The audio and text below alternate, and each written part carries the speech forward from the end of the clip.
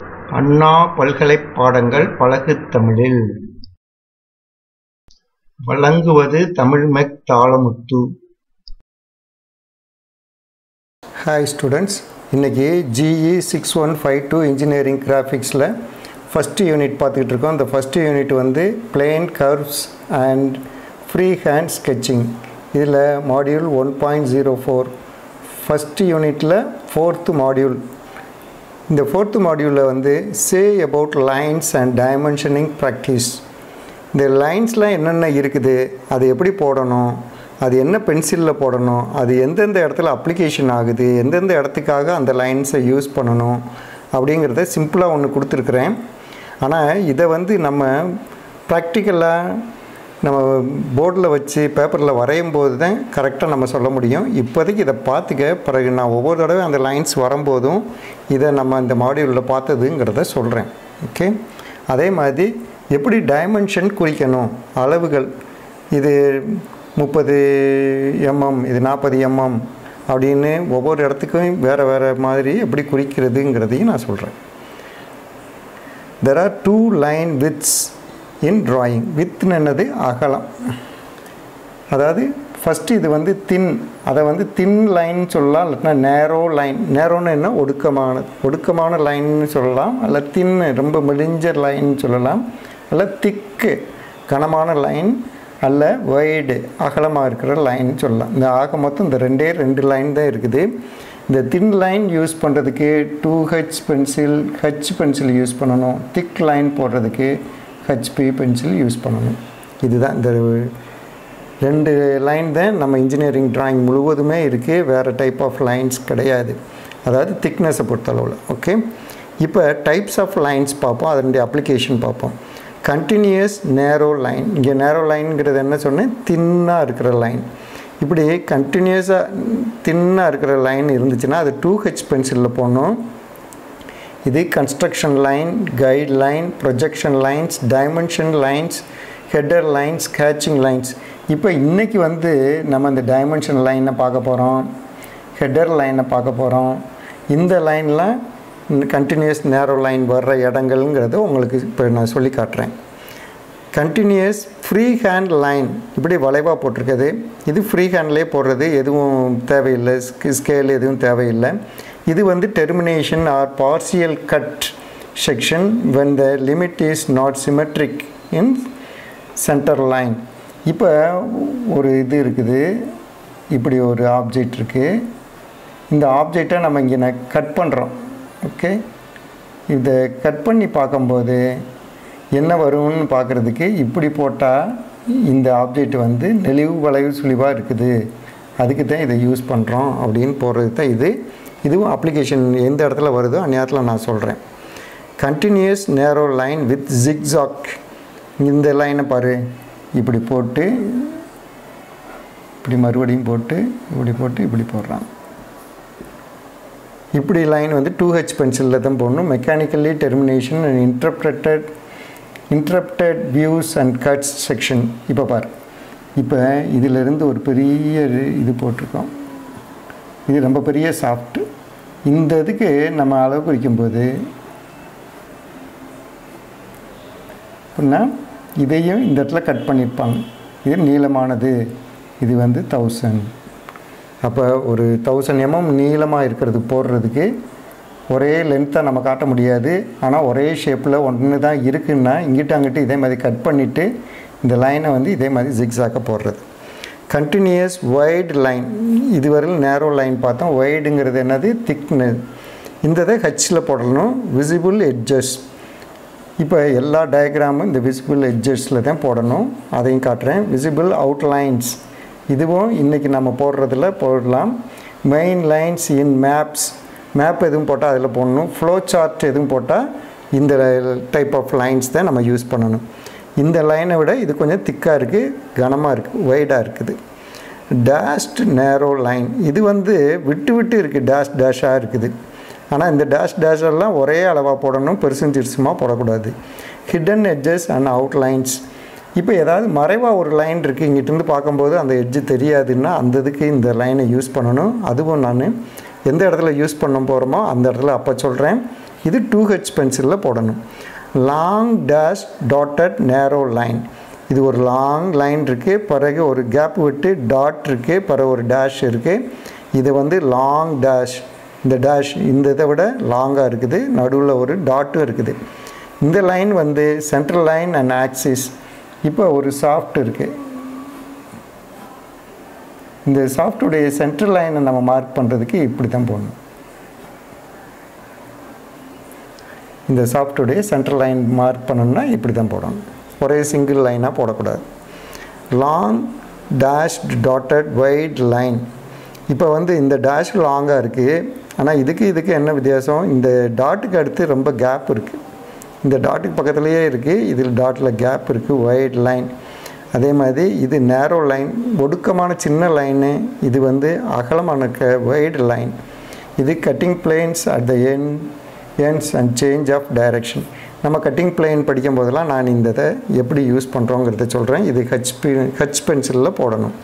இப்போ வந்து அடுத்து டைமென்ஷனிங் எப்படி போடுறது அப்படிங்கிறத பார்ப்போம். இப்போ பார், இந்த 2 பக்கமும் போட்டிருக்கேன், இது தான் போட்டிருக்கேன். இதை முதல்ல பார்ப்போம், பிறகு ரெண்டாவது இதை பார்ப்போம். இதை வந்து இன்கரெக்ட் வேன்னே போட்டிருக்கேன். இது வந்து என்ன இதுன்னா, இப்படி ஒரு சாஃப்ட் இருக்குது சிலிண்ட்ரிக்கலாக,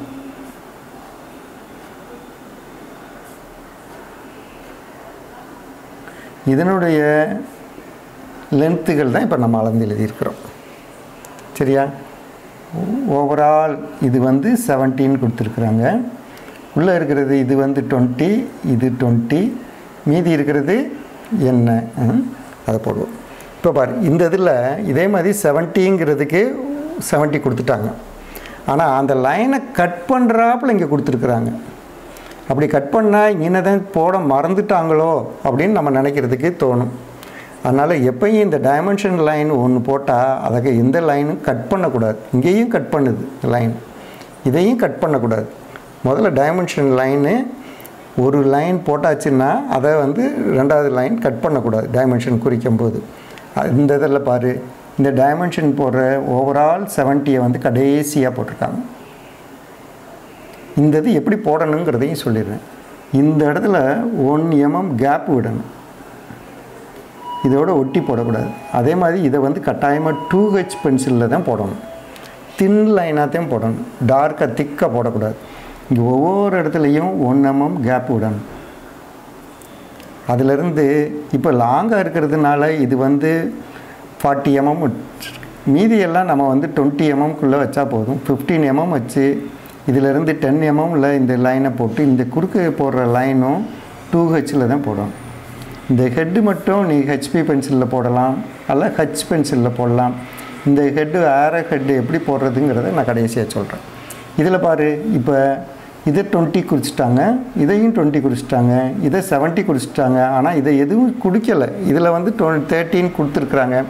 நம்ம தேவையில்லை. இது ஓவரால் 70 இல்லை, 40 போனால் என்னது, மீதி கட்டாயமாக 30 தான். அது அண்டர்ஸ்டுட். சரியா? இப்போ இதில் இன்னும் என்ன மிஸ்டேக் இருக்குது, இந்த இதை லைனை கட் பண்ணி போட்டாங்க. இதில் ஏன்ப்பா எதுவும் MM, நான் 70 mmன்னு சொல்கிறேன், ஆனால் MM கொடுக்கல. நம்மளுடைய இன்ஜினியரிங் ப்ராக்டிஸில் MMன்னு கொடுக்க வேண்டிய அவசியம் இல்லை. 70னாலே அது 70 mm தான், 20னாலே 20 mm தான். சரியா? அதனால் அதுக்கு கொடுக்க வேண்டிய அவசியம் இல்லை. இந்த இது வந்து சிம்பிளாக ஸ்ட்ரைட் லைனில் இருக்கிறதுக்கு நம்ம கொடுத்துருக்குறோம். அடுத்ததை பாரு, இப்படி ஒரு ஆப்ஜெக்ட் இருக்குது. இந்த ஆப்ஜெக்ட்டு இப்படி இங்கே வந்து பள்ளமாக இருக்குது, இதில் இப்படி இருக்குது, நடுவில் ஒரு சர்க்கிள் வட்டமும் இருக்குது. இந்த இதில் எப்படி போட்டிருக்காங்கன்னு பாரு. இந்த சென்டர் பாயிண்ட் வந்து இந்த எட்ஜில் இருந்து 25 mmல இருக்குதுன்னு போட்டாங்க. இதனுடைய டயமீட்டர் வந்து 30 mm டயமீட்டர். இந்த பைங்கிற வேல்யூக்கு வந்து டயான்னு அர்த்தம். ஓகே, இந்த ஹைட்டு இதிலேருந்து சென்டர் பாயிண்ட் வந்து இதிலேருந்து 25 mm ஹைட்டில் இருக்குதுன்னு கொடுத்துட்டாங்க. இந்த இது ஒவ்வொன்றும், இந்த பள்ளம் வந்து இங்கே 20 mm, இதனுடைய வித்து வந்து 20 mm கொடுத்துட்டாங்க. இங்கே 15, இங்கே 15, இங்கே 50லாம் கொடுத்துட்டாங்க. ஆனால் இதில் இருக்க மிஸ்டேக் என்ன, நம்ம ஏற்கனவே சொன்னது கணக்காக இந்த லைனை கட் பண்ணக்கூடாதுன்னு சொன்னோம். இங்கே லைனை கட் பண்ணுது. இங்கே 30ங்கிறது வந்து பை தான் முதல்ல வரணும், பிறகு தான் 30 போடணும். அதே மாதிரி மேக்ஸிமம் இதுக்குள்ளேயே போடுறத அவாய்ட் பண்ணணும். இந்த டயக்ராம்குள்ளே இருக்கிற இதை வந்து கட்டாயமாக அவாய்ட் பண்ணணும். அது பூராமே வெளியே தான் வரணும். இதில் பாரு, இப்போ எவ்வளவு 25ங்கிறத இந்த இதுக்கு வெளியே கொண்டு போயிட்டாங்க. அதே மாதிரி இதில் பாரு, இதில் 2 ஸ்ட்ரெயிட் லைன் கரெக்டாக கொடுத்துருக்குறாங்க. ஆனால் நான் என்ன சொன்னேன், ஆக்சிஸ் போடும்போதெல்லாம் என்ன சொன்னேன், இப்படி டாட் இருக்கணும், அதுக்கு பிறகு ஒரு லாங் டேஷ் இருக்கணும், ஒரு டாட் இருக்கணும், லாங் டேஷ் இருக்கணும்னு சொன்னேன். அதே மாதிரி இங்கே சென்டருக்கு வந்து இந்த டாட் கொடுத்துருக்குறாங்க, பிறகு வந்து ஒரு டேஷ், பிறகு ஒரு லாங். இப்படி தான் சென்ட்ரல் லைனை நம்ம டினோட் பண்ணணும். இது ஒரு மிஸ்டேக் இதில். பிறகு இந்த பைங்கிறத பை தான் முன்னால் வரணும், பிறகு தான் 13 போடணும். இது வந்து 30 mm டயாமீட்டர். அதே மாதிரி மேக்ஸிமம் இதுக்குள்ளே எழுதாமல் வெளியே கொண்டு போகிறது தான் ட்ரை பண்ணணும். வெளியே எழுதுறதுக்கு இடம் இல்லை, வசதியே இல்லைன்னா தான் உள்ளே குறிக்கணும். இந்த இது வந்து இப்போ 25 இங்கே உள்ளே இருந்தது வெளியே கொண்டு போயாச்சு. இது அதே மாதிரி உள்ளே இருந்தது வெளியே கொண்டு போயாச்சு. இது ஓவரால் லென்த்து இவங்க கொடுக்காமல் இருந்தது, இப்போ ஓவரால் லென்த்து நம்ம கொடுத்தாச்சு. அதே மாதிரி இதெல்லாம் உள்ளேயே போடக்கூடாதுன்னு சொன்னேன், கிராஸ் பண்ணோன்னு, அதனால் வெளியே கொண்டு போயாச்சு. இந்த 20 mm இங்கே கொண்டு வந்தாச்சு, இது 50 mm. அதனால் இதுதான் கரெக்ட் ப்ராக்டிஸ், இது இன்கரெக்ட் ப்ராக்டிஸ். இப்போ இதே மாதிரி உன்னுடைய புக்கில் நீ ஃபாலோ பண்ணுற புக்கிலையும் correct, allowable, not allowable, correct, இன்கரெக்டுன்னு கொடுத்துருப்பாங்க. அதை மீண்டும் மீண்டும் மறுபடியும் நீ பார்த்தேன்னா தான் இது என்னென்ன மிஸ்டேக்ஸ் இருக்குங்கிறது உனக்கு தெரியும். பிறகு நம்ம கிளாஸ் ஒர்க்கில் போடும்போது நான் கரெக்ட் பண்ணி சொல்கிறேன், அப்போ நீங்கள் கொஞ்சம் கரெக்ட் பண்ணிக்கோங்க. இன்னொரு எக்ஸாம்பிள் இதில் பார்ப்போம். இதில் தான் இந்த ரேடியஸ்லாம் வருது. இந்த ரேடியஸ்லாம் எப்படி குறிக்கிறதுன்னு பார்ப்போம். இப்போ பாரு, இதில் வந்து இங்கே கர்வ்டாக இருக்குது, இங்கே ஸ்ட்ரைட்டாக வருது, இங்கே ஒரு பள்ளம் போகுது, இங்கே ஆங்கிளில் வருது, இந்த ஃபேஸ்லாம் இப்படி இருக்குது. இதில் எல்லாமே ஏறக்குறைய இந்த இது ஃபிகருக்குள்ளேயே தான் இவங்க மென்ஷன் பண்ணியிருக்கிறாங்க. அதோட இது ரேடியஸ் தான். இந்த சென்டர் பாயிண்ட்லேருந்து இவங்க என்ன பண்ணியிருக்கிறாங்க, ரேடியஸை குறிக்கிறதுக்கு பைன்னு போட்டிருக்காங்க. இப்படி போடக்கூடாது. இந்த ரேடியஸ் இங்கேருந்து இங்கே போட்டால், இல்லாட்டினா இது மாதிரி போட்டால் நம்ம ரேடியஸ்னு குறிக்கலாம். ஆனால் இது மிஸ்டேக்கு. இதில் பைங்கிறத முன்னால் போட்டிருக்காங்க, அது கரெக்டு, ஆனால் இது தப்பு. இங்கே ரேடியஸ்னு போட்டு இந்த தான் போட்டிருக்காங்க. இப்படி சர்க்கிள், ஃபுல் சர்க்கிள் வர்றதெல்லாம் நம்ம டயாமீட்டர் தான் போடணும். ஓகே, இப்போ இதில் இருக்கிறதெல்லாம் பார்ப்போம். இப்போ இந்த ரேடியஸை வந்து இவங்க உள்ளேயே பைன்னு போட்டு டயாமீட்டராக போட்டதுனால அது தப்பு. ஆனால் இங்கே ரேடியஸ்னு போட்டு வெளியே கொண்டு வந்ததுனால இது ரைட்டு. அதே மாதிரி இது சென்டர் பாயிண்ட் வந்து நம்ம இதே மாதிரி டேஷாக போடணும். இங்கே போட்டிருக்கு அதே மாதிரி இது ஒரு டேஷு, பிறகு ஒரு லாங். ஓகே, அதே மாதிரி இங்கே வெளியே கொண்டு போய் தான் இது 40ங்கிறது போட்டிருக்கு, எவ்வளவு டிஸ்டன்ஸ்னு. இது 20ங்கிறது இங்கே வெளியே போட்டிருக்கு. சரியா? இங்கே அதே மாதிரி 60 போட்டாச்சு. இது ஓவரால் லென்த் அவங்க போடாமல் சின்ன சின்னதாக பிரித்து போட்டிருக்காங்க. நம்ம ஓவரால் லென்த் போட்டாச்சு. இது 60, இது 30 போட்டாச்சுன்னா மீதி இருக்கிறது ஆட்டோமேட்டிக்காக 10ங்கிறது அண்டர்ஸ்டுட் தான். அது போடணும்னு அவசியம் இல்லை, ஏன்னா சின்ன இடமாகவும் இருக்குது, போடணும்னு அவசியம் இல்லை. அதே மாதிரி இங்கே வந்து இந்த ஹைட்டு எதுவுமே கொடுக்காமல் இருக்கிறாங்க. இங்கே நம்ம ஹைட்டு கொடுத்துருக்குறோம், மீதி இருக்கிற அமௌண்ட்டும் இது எவ்வளவுங்கிறத போட்டாச்சு. ஆங்கிள் வந்து இவங்க இந்த லைன்லேயே இதை கொடுத்துருக்குறாங்க. நம்ம கரெக்டாக ஆங்கிளில் வந்து 45ன்னு இங்கே கரெக்டாக போட்டிருக்கோம். அதே மாதிரி இங்கே டயாமீட்டரை வந்து 40ங்கிறத போட்டாச்சு. இதெல்லாம் மெத்தடு.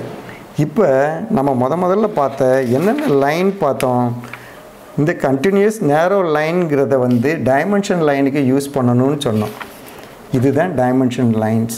இந்த டைமென்ஷனுக்காக நம்ம போடுற லைன் எல்லாம் என்னது, இதுதான் கண்டினியூஸ் நேரோ லைன். இந்த லைனை தான் நம்ம 2H பென்சிலில் தான் போடணும். பிறகு ஹெட்டர் லைன்ஸ்னு இருக்குது பாரு, இதுதான் ஹெட்டர் லைன். இப்படி நம்ம டயாமீட்டர், ரேடியஸ்லாம் நோட் பண்ணுறதுக்காக போடுற இதுக்கு பேர் தான் ஹெட்டர், லீடர் லைன் அப்படின்னு பேர். அந்த இது வந்திருக்கு. விசிபிள் எட்ஜஸ், இந்த விசிபிளாக கடைசியாக தெரியக்கூடிய இந்த எட்ஜஸ் எல்லாம் போடுறது தான் என்ன, இது கண்டினியூஸ் வைடு லைன். இதை வந்து ஹச் பென்சிலில் போடணும், இல்லைன்னா ஹெச்பி பென்சிலில் கடைசியாக போடலாம்.